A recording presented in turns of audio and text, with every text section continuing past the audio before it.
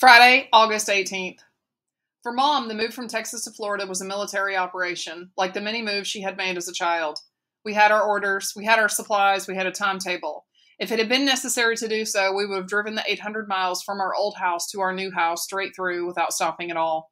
We would have refueled the Volvo while hurtling along at 75 miles per hour next to a moving convoy refueling truck.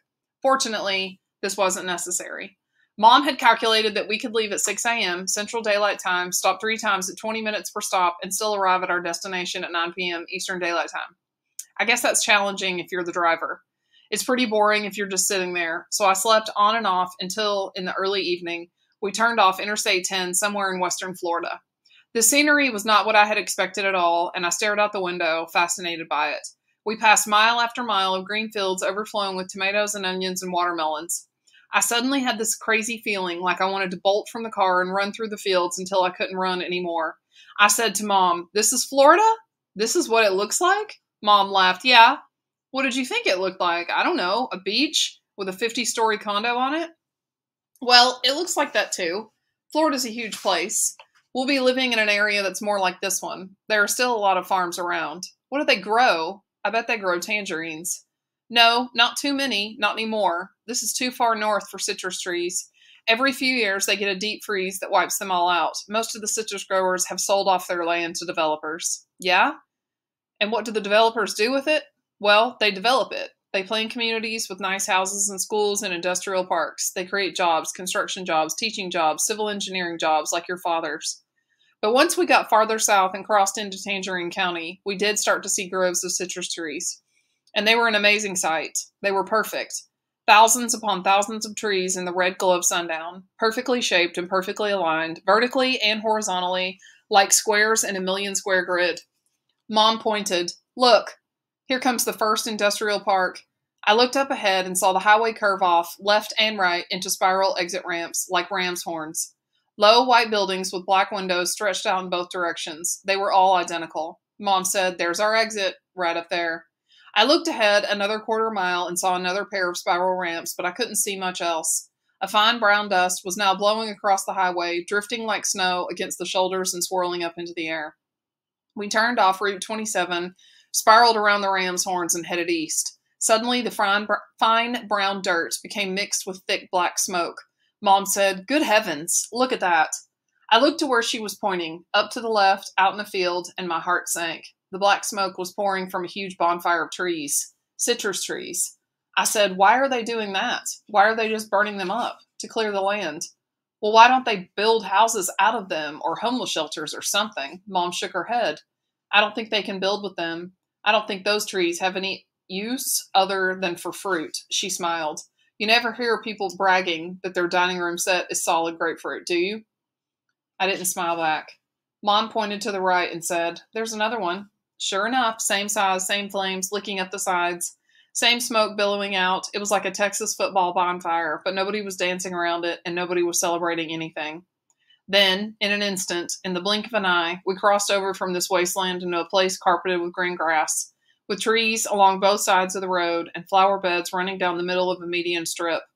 We could see the roofs of big, expensive houses peeking up over the landscaping. Mom said, "This is where the developments begin. This one is called the Manors of Coventry. Aren't they beautiful? Ours is a little farther in." We went past the villas at Versailles, which, if anything, looked even more expensive. Then we saw a high gray wall and a series of wrought iron letters that spelled out Lake Windsor Downs. We passed iron gates and a pond of some kind.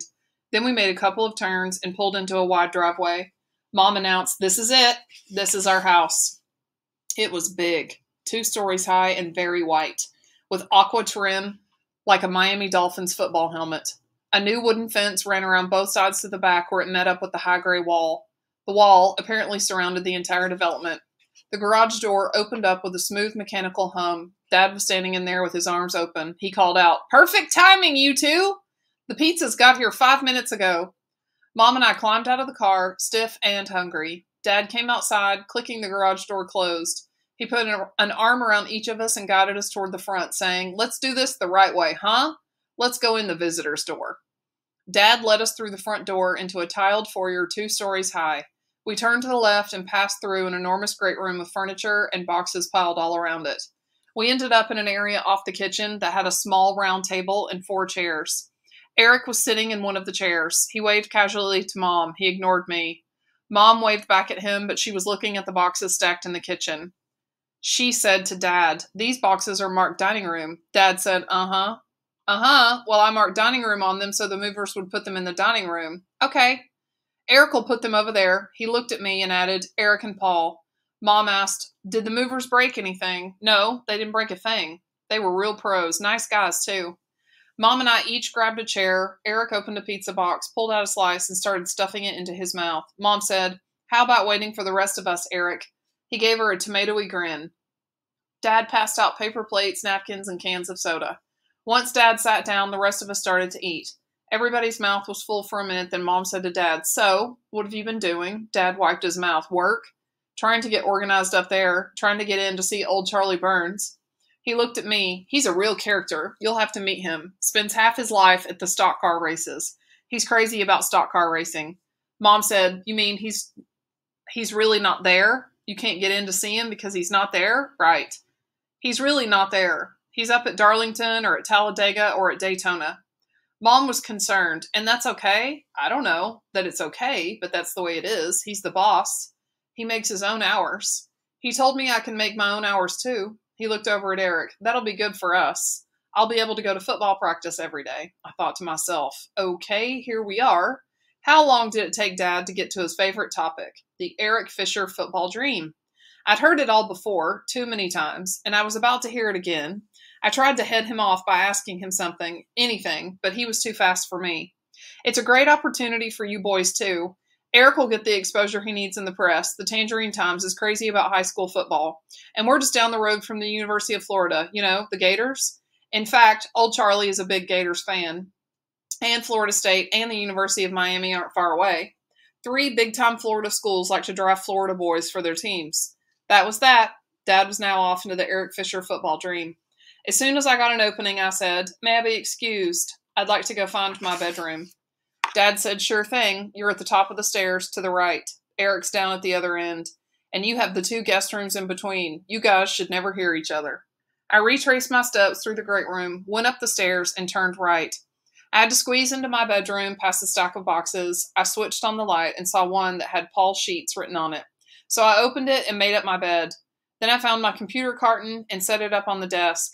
When I got around to putting my clothes away in the dresser, I came across a box that said Eric's Trophies. I felt a surge of anger, Mom's anger, at the moving guys for doing that. I picked it up and carried it out to the top of the stairs. Eric was standing down in the foyer. He had the front door cracked open. He was talking to a group of kids, at least 2 girls and 1 guy, telling them that he would see them later. I put the box down quietly and hurried back into my room. I turned on the computer, got into my private journal, and wrote until about 11 o'clock. Then I lay down on the bed and fell asleep. But I woke up almost immediately. Someone was running down the hall. It was Eric. I heard him run down the stairs, go out the front door, and pull away in a loud car. I couldn't get back to sleep. My mind started racing like an engine. I started thinking about our old house. Then I started thinking about a zombie, a pissed-off zombie, dragging 1 foot behind him, keeping to the right, taking his time, slowly, surely, stalking his way down Interstate 10.